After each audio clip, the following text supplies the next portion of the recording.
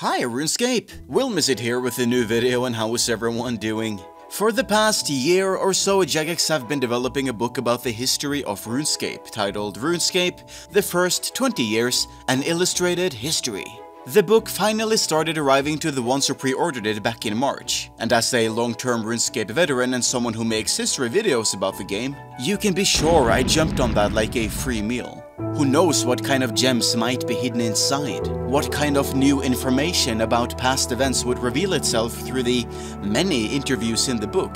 The cost of the final product is $100 plus shipping. Quite expensive, so I imagine a lot of the potential buyers would be hesitant to spend that amount without knowing what they're getting. So I took it upon myself the honor to buy the book and tell you all about it, as a book review, so you don't have to spend your hard-earned IRL GP on something you know nothing about. The book is written by author Alex Calvin, a gaming journalist who's written a variety of articles about games and the gaming business for online newspapers such as GamesIndustry.biz, The Guardian, and Esquire. Jagex had hunted him and the publisher Dark Horse in 2020 to write the book, giving Mr. Calvin full access to Jagex and its staff to develop a written history of the game. The book itself is made of surprisingly good quality. RuneScape merch tends to be a little bit on the downside when it comes to its durability, often being made with cheap materials, but this one is on the very opposite end. The deluxe edition, which is the one I got, comes in this cool hardback cover. On the inside you find the book, and this display-worthy folio containing two prints. One is a God Wars battle with General Gwardor, whilst the other one is of Tim and Crunchy. The book is rather large, a gold-edged lexicon of RuneScape. 224 durable plastic-like pages, following a main storyline of the game's development from start to present day, but also a series of smaller stories about the game's content, such as the developers talking about Monkey Madness 2 or the King Black Dragon, giving insight in the development and thought behind some of RuneScape's most important updates. What I found nice is that the book also covers some minor updates, such as the Swan Song Quest or Morning Ends Part 2 for some reason. On the other side, the book is entirely missing some updates I would expect to be included when it comes to massive changes, such as the addition of clue scrolls, or the change from hit points to constitution, the addition of pets, and maybe even the tool belt. Jagex also made a very important game change in 2009 to make RuneScape less focused on skilling by yourself through owning resources like you would with old-style mining. The introduction of social skilling such as Ivy or the Living Rock Caverns are completely ignored in the book, which is weird to me when the book covers several changes to the game and Jagex's approach to how they released updates through the years, but completely skips over one of the most important ones which still affects new updates and reworks today, like for example the mining and smithing rework. Just about every page contains screenshots or concept art, which gives you plenty to look at while flipping through the pages. A lot of the concept art has never been released before, giving you a pretty exclusive insight to content that was never released, such as the design for a Lumbridge graphical rework or the Wilderness expansion which got shelved. The main storyline told in the book, however, is for the most part nothing new. Though Alex Calvin has taken the time to talk to a range of Jagex staff about the years of development of both the content, the game, and the company as a whole, the overall information you get here is also available online, either on the wiki or through the official documentary on YouTube. It is all collected in one place with the book, however. For anyone who's either new to RuneScape or just wants to read about the game's history in a clean and orderly fashion presented to them by the developers of the game rather than through player-made timelines, this is the perfect option for you. The book does contain some minor bits of trivia which I don't think are available in other places. Information such as how many subscribers there were at the peak in 2007, how many percentage of players left RuneScape after the EOC was released, that Jagex hit a new all-time high with 1.2 million subscribers in 2020, or that the old school team had to put 2-3 days off to deal with drama after each Deadman tournament.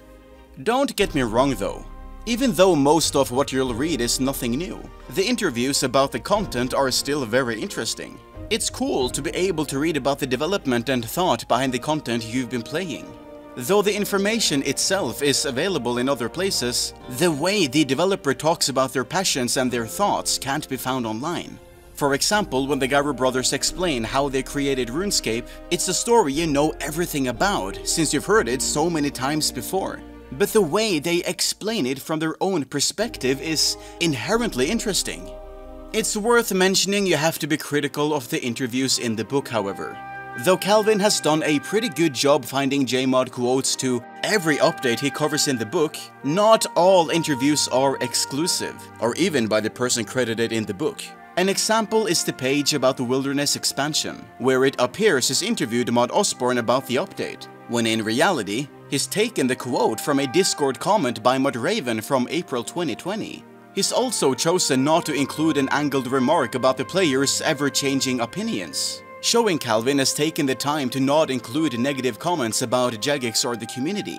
He also changes the words "was a massive undertaking" to "would be a massive undertaking," which, though it might seem small, does have an explanatory effect on where Jagex were in the planning process when the update was shelved. That makes me skeptical of the rest of the interviews in the book. Which ones are exclusive and which ones are quotes is just found online and changed to suit the book. And which of these quotes are taken out of context to appear more positive than they really are. There's also small inconsistencies in the book. For example, when the author writes about 99s, he at one point says the Gowers expected it to take a long time to reach the final level. But just a paragraph down, he claims the Gowers thought it'd never happen. The book is without a doubt a big advertisement for Jagex. There's not a single mention of anything that could put Jagex in a bad spotlight, such as in-game riots or the lack of communication Jagex have had over the past years. The book does talk about the unfortunate decisions Jagex have made in the past, such as the rushed EOC or the addition of MTX. But play it off as a redemption arc where Jagex made things better by listening to the community or present it as not that big of a deal. What I think got to me the most regarding that is in the section about Old School, where the book explains the polling system and presents the players as being whiny for reacting to minor unpolled changes, such as when they added a pub in Lumbridge. The book explains this as the players being true to the old RS and Jagex listening to the community by allowing them to decide these minor details after the initial feedback. What the book is ignoring is that the heat around unpolled changes are there because it might lead to bigger unpolled changes down the line. A precedent Jagex have set multiple times in the past in relation to other things, such as the scale of MTX promotions in RS3.